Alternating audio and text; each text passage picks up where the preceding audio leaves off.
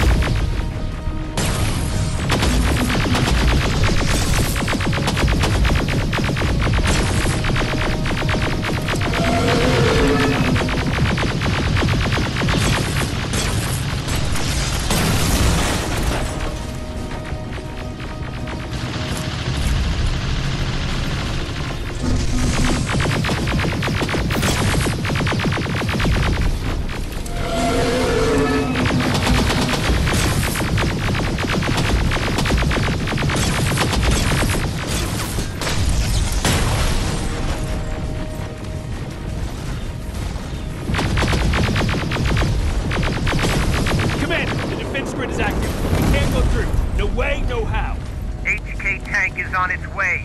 Hold your position. Aerial! Sergeant, we need backup! Hang in there!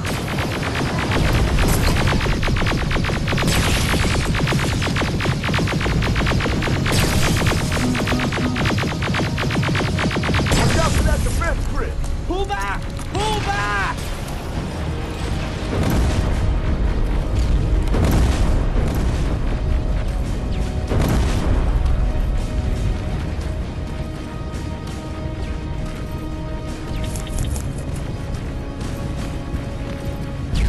The defense grid is smashed! Rivers, status. We breached the defense grid, Commander. Good. That HK will accompany you. Proceed forward. Remember, this is not over yet. Check your fire! That tank is ours!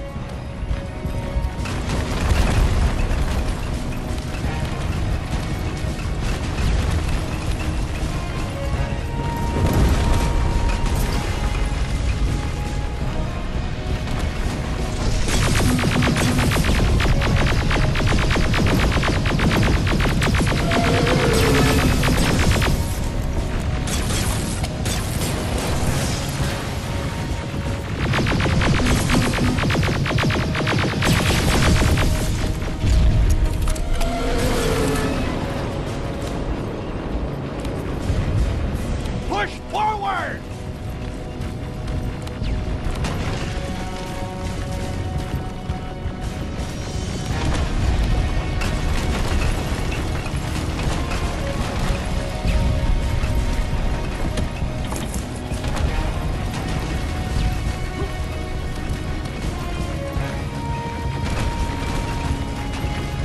Rivers, I just received intel from the 124th. They've located the central core. It was at the coordinates you gave. They'll strike soon. Continue with the offensive.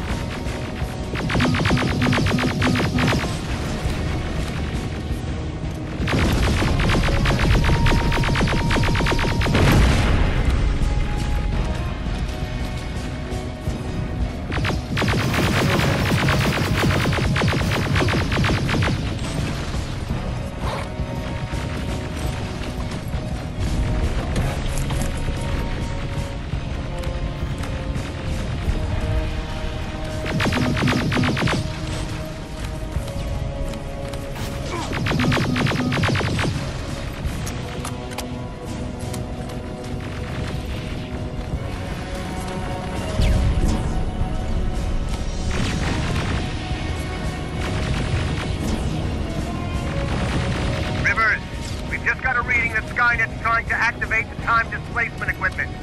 They know they're going to lose this war. You need to hurry!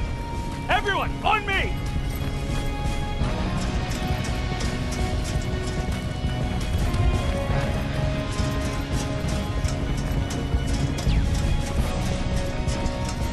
This is it! That's the lab they keep the time displacement thing! Spread out!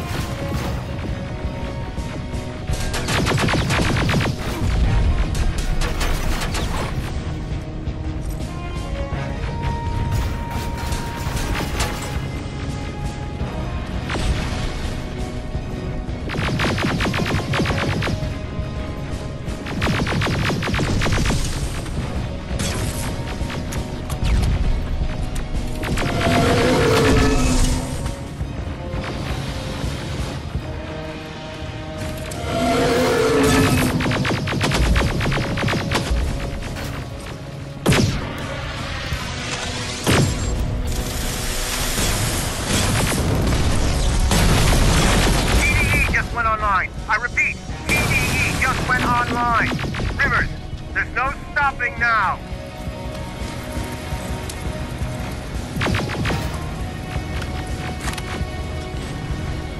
Silverfish, take cover! It's happening. Skynet's starting to send Terminators back. Suppressive fire! The first Terminator just went through.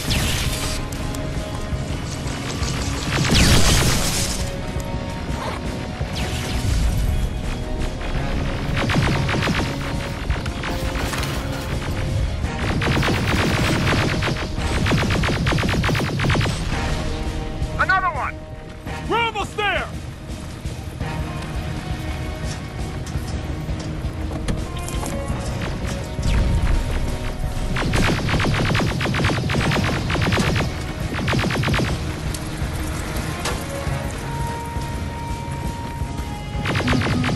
The third Terminator has been sent. I repeat, the third Terminator has been sent.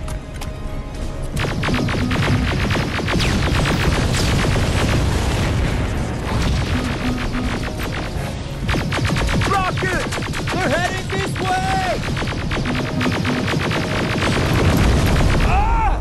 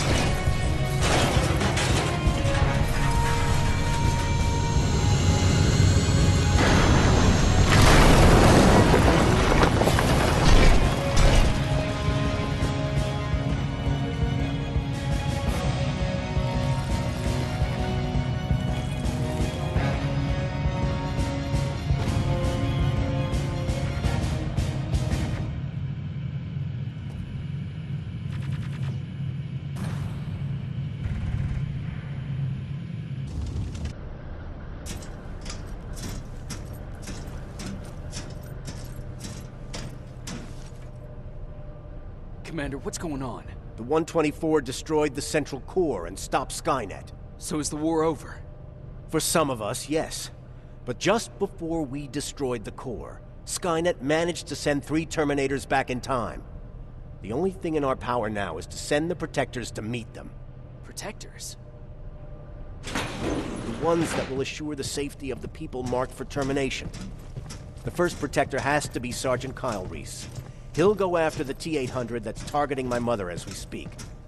By killing her, Skynet will try to erase me from ever existing. The second one will seek to destroy the T-1000. T-1000? A Terminator made of mimetic polyalloy, sent back to kill me as a child. A single prototype created by Skynet. It's too powerful for a single human being. That's why we'll have to send a Terminator of our own. Do you have that CPU that Mac reprogrammed? No, I don't. You don't? Then we've got a problem. I don't believe any of our soldiers are capable of stopping the T-1000. We'll have to find another way, and we have to do it soon.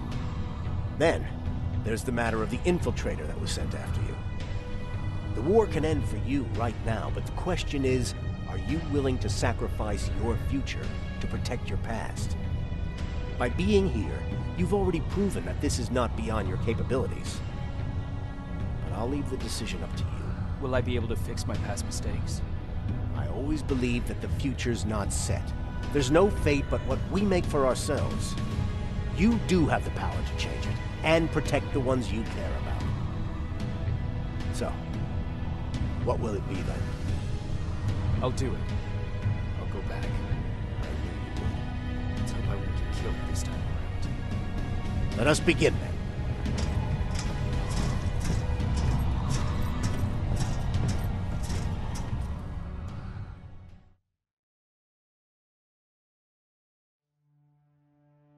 John Connor prepared the time displacement equipment to send protectors back in time. He knew that the final battle would not be fought here, but in the past. A resistance soldier named Kyle Reese was the first man to go back to 1984. His objective was to protect Sarah Connor, John's mother.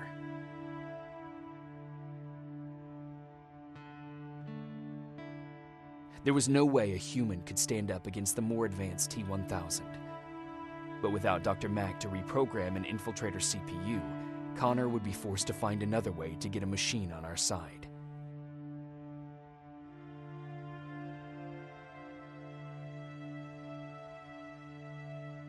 I couldn't have someone risk their life to protect me. That's why I decided to go myself. It gave me a chance to right the wrongs of my actions.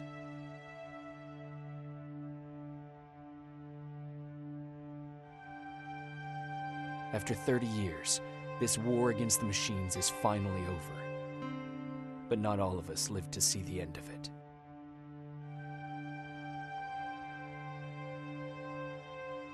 We never found Baron's body in the shelter. She never stopped fighting, and if she's still alive, I doubt she ever will. She was the leader we needed in wartime, but I'm not sure if she'll find a place during this time of peace.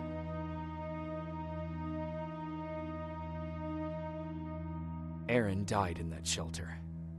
She believed that her work was helping win the war, and she was right.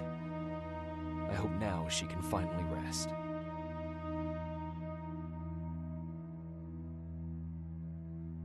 Ryan stayed in the shelter and died.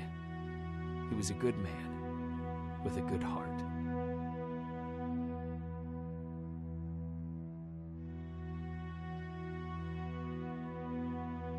Jennifer and Patrick died at the hands of Terminators in the shelter.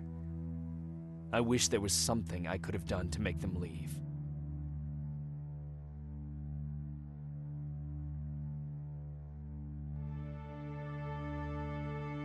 Baron asked me to kill Mac, but I couldn't do it. He left soon after my warning, only to be captured by Skynet.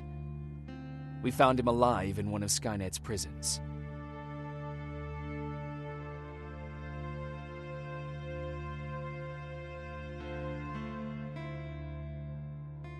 And as for me, it was time to start over.